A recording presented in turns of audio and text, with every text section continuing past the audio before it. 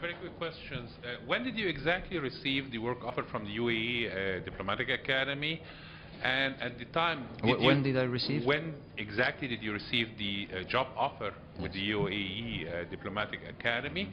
And did you seek the job, or the job was offered to you? And my second part is, were you at any time aware of the UAE role in Libya, covertly or otherwise overtly, that might impact the overall balance among the political factions and military militias there?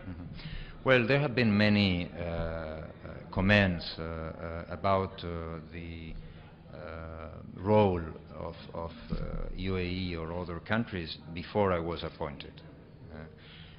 Since I was appointed, I can tell you I have worked very hard to bring all the international community to support the political solution. It has not been easy. Many countries, when I started to work, considered that there was no political solution for Libya, that the only solution was military intervention. Today, there is unanimity in the international community that the only credible and viable alternative is a political agreement, and I think this is very good news. So on the first one, let me say that UAE and other countries, Qatar, Turkey, Egypt, Algeria, Morocco, the neighboring countries, the members of the international community, all of them agree that this is a fair solution. And as I said, let us comment on what elements in this agreement, or what elements in the proposed government can be reflecting a non-neutral or a non-inclusive way. Now, the second question. This academy was created about a year ago, and at some point I know they were looking for senior diplomats to work in the academy. Everybody knew, this was never a secret, that I accepted this job only for a year. I said I will do my best in this year, but I had left a very tough position as EU envoy, dealing with very tough negotiations in Egypt and in Tunisia.